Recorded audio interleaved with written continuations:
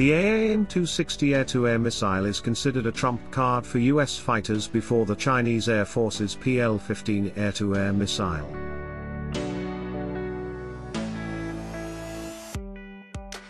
According to international media, the latest fighter jets of the US Air Force are continuing to test firing the AIM-260 air-to-air missile.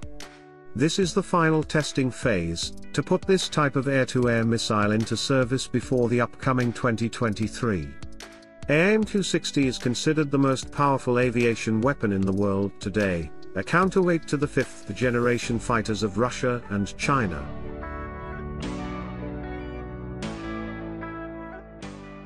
The existence of the AIM-260 Joint Advanced Tactical Missile, or JATM, was initially confirmed in 2019 during an Air Force Life Cycle Management Center industry conference.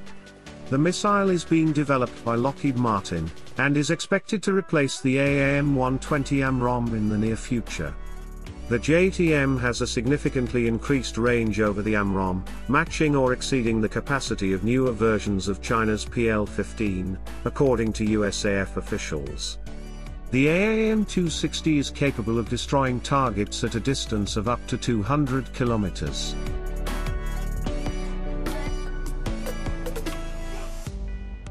The highly classified JATM is thought to combine a multi-mode seeker, with a long-burn rocket system that can fit inside the F-22's weapons compartment.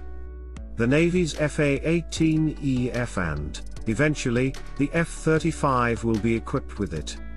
The image also shows a modular, stacked propulsion system, implying that the missile may be customized for longer or shorter missions.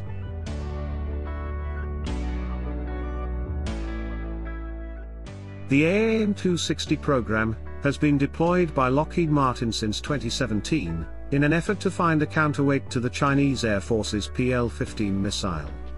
Currently, the US Air Force is using AIM-120 air-to-air missiles, an old weapon, and completely inferior to China's PL-15. By 2026, the US expects that the number of AIM-260 missiles will gradually surpass AIM-120. Currently, the Chinese Air Force also owns a missile with a range of up to 400 kilometers, called PL-21.